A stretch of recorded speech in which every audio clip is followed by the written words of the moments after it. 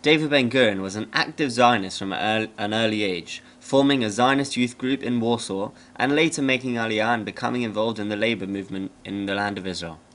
Ben-Gurion was the head of the Jewish Agency, which was the government in waiting, and as such he declared the State of Israel's independence on the 5th of Iyar 1948. He led the Mapai Party, Workers' Party of Eretz Israel. This later merged into the Israeli Labour Party. The big question: to declare a state or not. It's Friday afternoon on 14th of May 1948, the 5th of Iyar, and the British are leaving Palestine at midnight. You are David Ben-Gurion. If you declare a state now, you might not get UN recognition as you've declared it too early, and you may lose a war against the Arabs. Your army is not ready yet, but if you wait a few weeks, in order for any violence with the Arabs to cease, you may lose the initiative and never get a chance to declare it. What do you do?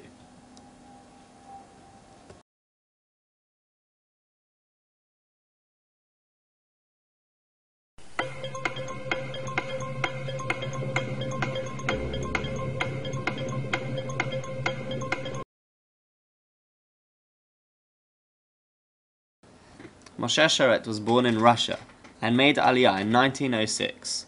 He was involved in forming the Jewish Brigade of the British Army during World War II. He also helped save Jews from the Nazis by taking part in rescue missions. Like Ben-Gurion, he was a member of the Mapai Party. He was later the chairman of the World Zionist Organization and the Jewish Agency.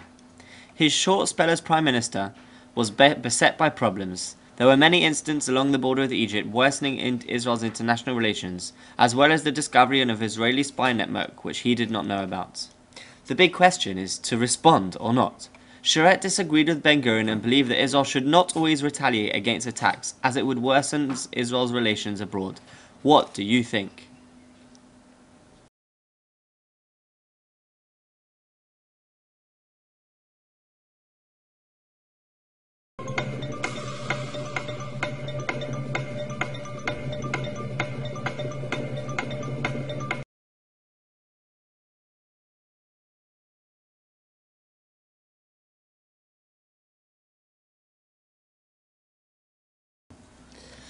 Levi Eshkol is not one of the most well-known Israeli prime ministers, but presided over a very important time in its history.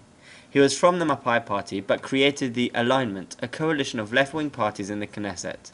His time in office was noted for its economic advances with the introduction of the national water carrier in 1964, allowing efficient water supply throughout Israel. He also established diplomatic ties with West Germany and cultural ties with the Soviet Union. His good relationship with the American President Lyndon Johnson.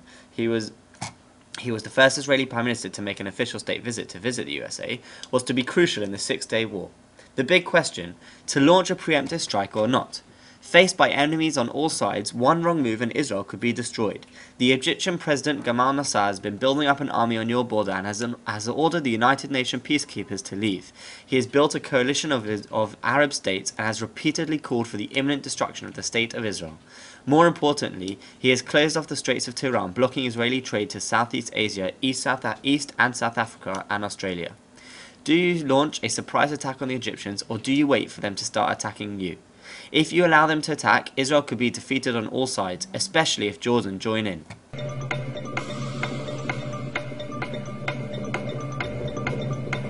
As you have probably guessed, Eshkol's decision was to launch the strike. In one morning, Israel destroyed the Egyptian Air Force. In 6 days, Israel had conquered the Sinai, the Golan Heights, Judea and Samaria, and most importantly, Jerusalem. This became known as the Six-Day War.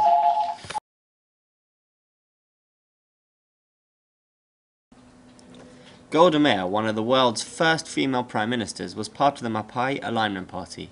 She was known as the Iron Lady of Israeli politics. Possibly the two most famous incidents of her time in office were the murder of Israeli athletes by terrorists in 1972 at the Munich Olympics and the Yom Kippur War in 1973.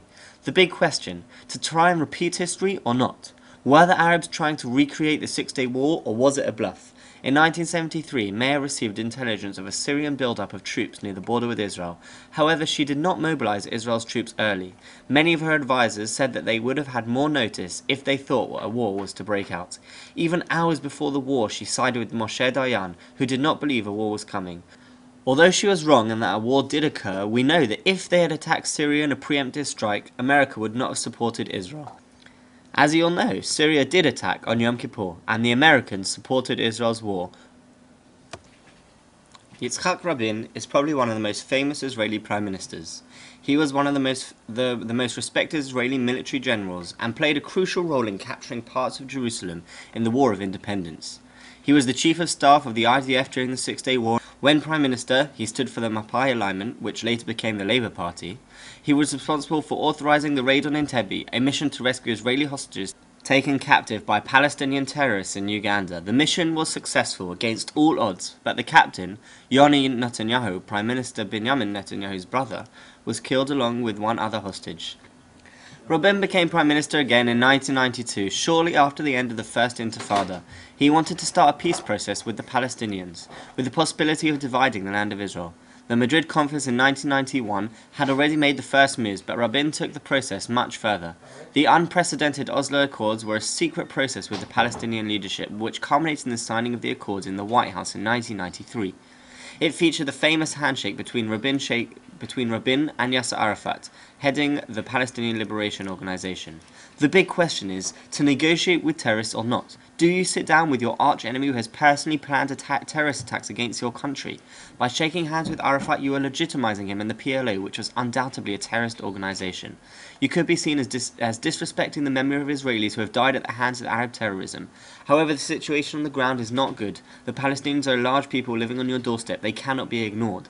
By initiating a peace process, you are taking a chance, a big risk, that maybe the terrorists might put down their guns, negotiate, and desire peace. What would you have done?